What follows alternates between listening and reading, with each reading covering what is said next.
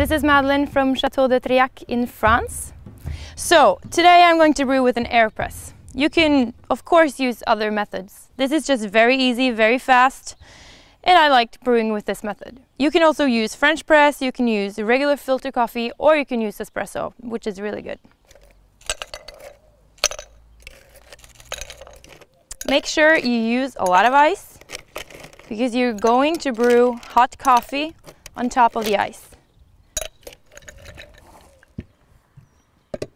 The measure for the coffee is 70 grams per liter.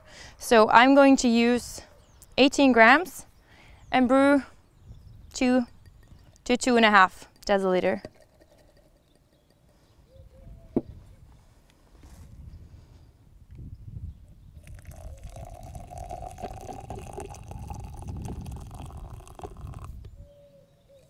All right, I let this steep for a while. So I go over here. I put some ice in the shaker, just a little bit. I use lime for acidity, half a lime. If you want it to be quick, you can also have freshly made juice, just in a can. It's very easy to use. Simple syrup, 1 centiliter. Cassis liquor. Make sure you use a good one. I really like this Giffard. It has a lot of blackcurrant notes. Then you use the VS Braastad and you use 3 centiliters. My coffee is about done.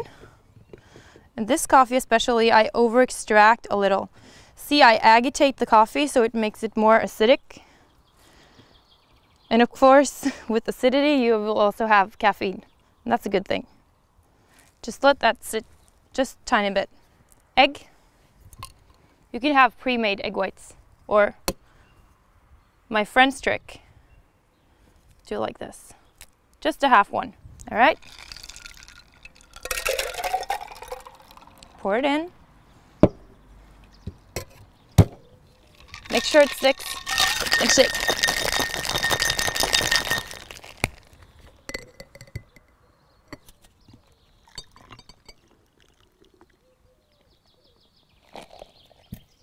And there you have my coffee rush.